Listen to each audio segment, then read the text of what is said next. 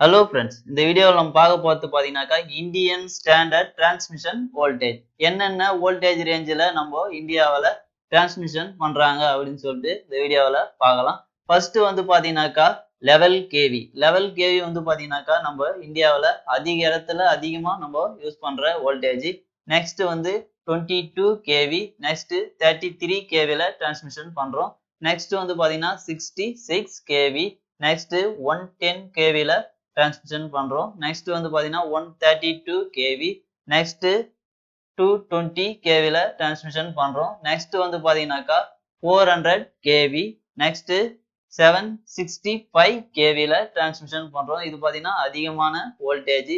Next வந்து பாத்தீங்கன்னாக்கா நம்ம இந்தியாவில் யூஸ் பண்ற அதிகபட்ச வோல்டேஜ் வந்து பாத்தீங்கன்னா 1200 கேவி. இதுதான் ரொம்ப அதிகமான வோல்டேஜ்.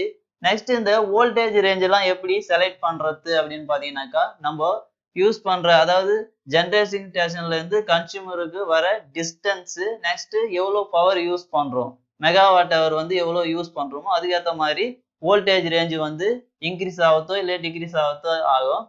இதான் வந்து நம்ம Indian standard transmission voltage. Friends, உங்களுக்கு இந்த வீடியோ ரொம்ப யூஸ்ஃபுல்லா இருந்திருக்கும்னு நினைக்கிறேன். இதே மாதிரி நிறைய வீடியோ பார்க்கணும்னா இந்த சேனலை சப்ஸ்கிரைப் பண்ணிக்கோங்க. சப்ஸ்கிரைப் பண்ணிட்டு பக்கத்திலேயே நோட்டிபிகேஷன் பெல் சிம்பிள் இருக்கும், அதை கிளிக் பண்ணிக்கோங்க. அப்போதான் உங்களுக்கு உடனுக்குடன் அப்டேட்ஸ் கிடைக்கும். உங்க ஃப்ரெண்ட்ஸுக்கு இந்த வீடியோவை ஷேர் பண்ணுங்க. இதே மாதிரி அடுத்த வீடியோவில் சந்திக்கும் வரை உங்களிடம் இருந்து விடைபெறுவது உங்கள் செல்வம். தேங்க்ஸ் ஃபார் வாட்சிங்.